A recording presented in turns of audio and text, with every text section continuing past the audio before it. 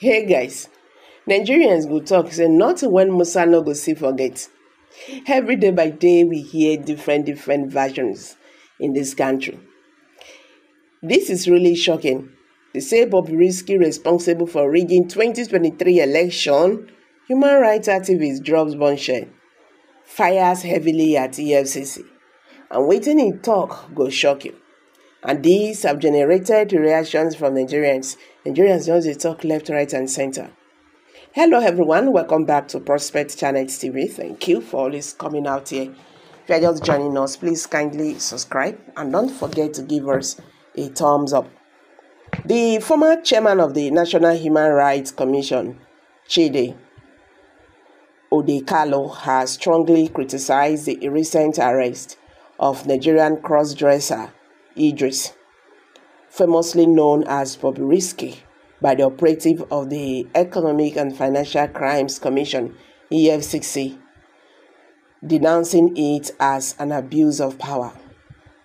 Bobrisky's arrest took place at a Pinnock estate in Lagos State on Wednesday, April 3rd, and he was subsequently detained in the EFCC Lagos Command Office.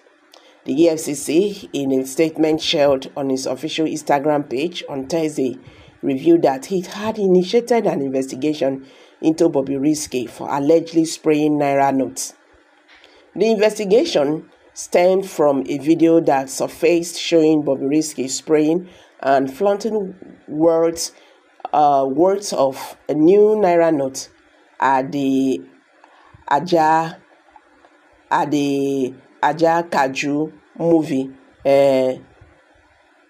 premiere produced by Nollywood actress at film One Sekumo, Lekki, Lagos on March 24, 2024. Expressing his view on the matter, Odekalo took to his platform to voice his concerns, emphasizing that the power of arrest and prosecution is a responsibility entrusted to public officials and should not be weighted to target individuals based on personal preferences. He further highlighted the disparity between the EFCC action and pressing national issues, such as the recent switch in electricity tariff, suggesting that the agency's focus on Bobrisky might be misplaced. Odekalo pointed out the irony of people applauding the EFCC for apprehending Bobrisky while ignoring the broader socio-economic challenges facing the country. In a statement, Odekalo stated the official EFCC should be the prosecution of those who they don't like. It is either the EFCC evidently idle or this is clear abuse of power. Okay. He said this is clear abuse of power. So he further highlighted the disparity between the EFCC's action and pressing national issues such as the recent switch in electricity tariff, suggesting that the agency's focus on Bobrisky might be misplaced. Odekalo pointed out the irony of people applauding the EFCC for apprehending Bobrisky while ignoring the broader socio-economic challenges facing the country. In a statement, Odekalo stated, the official EFCC should be ashamed. The officials of EFCC should be ashamed of themselves. The power of arrest and prosecution is a public trust that should not be weaponized for the prosecution of those whom they don't like. It is either official EFCC is evidently idle or this is clear abuse of power. He continued, yesterday, a Nigerian governor and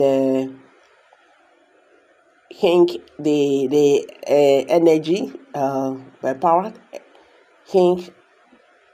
energy beyond the reach of most Nigerians. Today, official EFCC orchestrates a lynching of Bobrisky. He added, "People who can no longer afford electricity are hailing them because apparently Bobrisky is responsible for their poverty. Bobrisky is responsible for rigging your elections, corrupting our courts, looting your treasure, sending the naira sky high, recruiting and paying Boko Haram and the bandits. He must be the problem with Nigeria." Conclusively, Odekalo's remarks underscores the need for law enforcement agencies to prioritize issues of national importance and exercise their powers judiciously rather than engaging in what he perceives as arbitrary and misplaced persecution.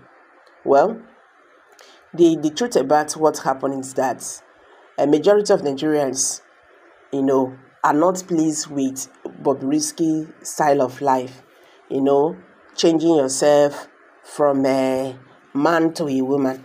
They see it as a taboo. It's not our tradition. And they also see it as a threat to the young generations. Yes, not really because Bobrisky was arrested because of, the misuse of naira according to EFCC.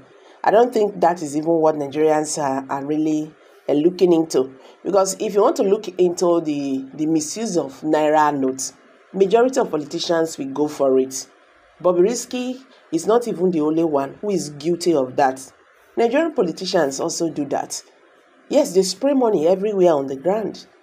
So while Nigerians are just applauding the EFCC, they will tell you Bobrisky is long overdue because of his kind of life, his way of life. This is not our tradition, and they are afraid of the young generation. So I believe that is the reason why people are saying, "Oh, thank God Bobrisky had been arrested."